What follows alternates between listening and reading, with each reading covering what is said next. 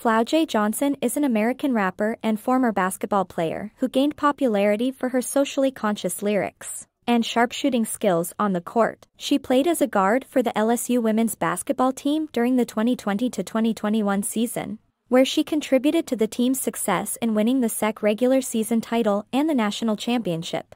Flau'jae was known for her ability to knock down three-point shots, which was a significant factor in the team's victories. Apart from basketball, Flau'jae is an up-and-coming rapper who has been writing and performing music since she was a child.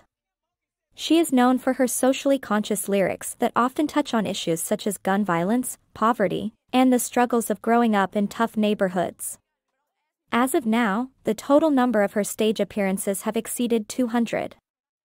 Flau'jae's basketball and rap careers intersect, and she has used her platform as a basketball player to promote her music.